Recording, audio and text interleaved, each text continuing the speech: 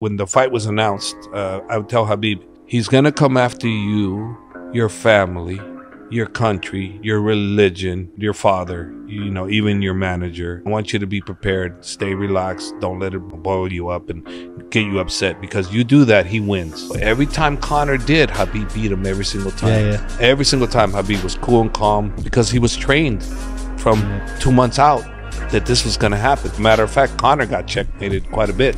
Press conference where they both have him come speak. Khabib did his 20 minutes. He got booed because it was like 90% Conor fans. Khabib's, thank you very much, but I'm gonna smash your boy.